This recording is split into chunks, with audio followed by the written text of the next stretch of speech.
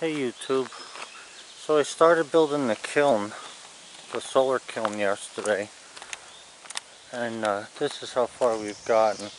Now this is built from all the lumber that I was drying in my greenhouse, and it seemed to have worked pretty well because that lumber there is only down to 12% from around 40%.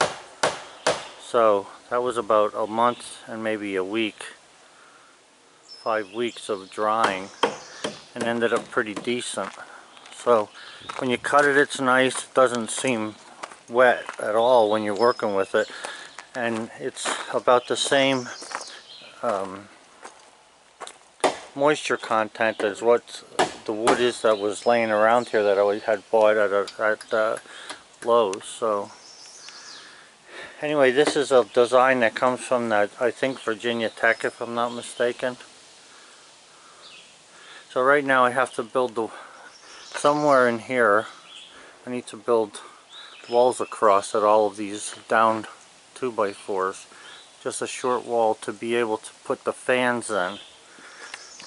So we've used some of the lumber that I had stacked there, as well as some of the stuff from inside the greenhouse.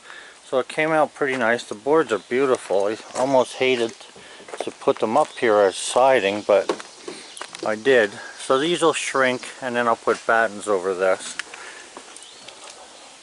So for right now, like I say, it looks good. It came out good, nice and level and square, so we're good with that. And we also, a couple weeks ago, I don't know if I had made the video, we made a box to put scrap wood in, and also a box to put sawdust in. I'm not sure what I'm going to do with the sawdust yet. I'm thinking about actually trying to make some starter logs by adding a little bit of diesel fuel to it, but I'll check that out later. So anyway, on this thing there's a spot for 2 vents, one up there and one on that side. And like I say, today I'm going to be building the walls that hang down for the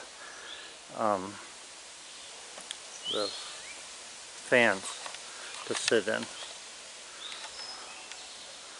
Okay, so that's about as far as we got so far. It looks like it's going to be a rainy day in Pennsylvania today. Alright guys, have a good one. Bye.